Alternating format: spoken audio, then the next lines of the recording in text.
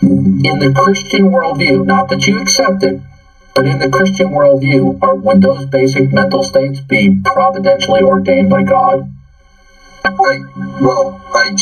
don't want to speak from a worldview that I don't hold anymore, but yeah, I would assume so. I think okay, good. So therefore, by definition, from within the Christian worldview, they would not be assumptions. So if you state that those mental states where we hold to causality and the uniformity of nature are indeed only assumptions, that's a de facto declaration that the Christian worldview is false.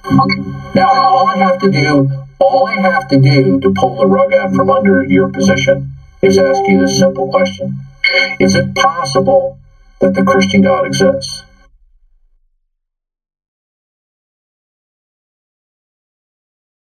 Act like an adult in these rooms, but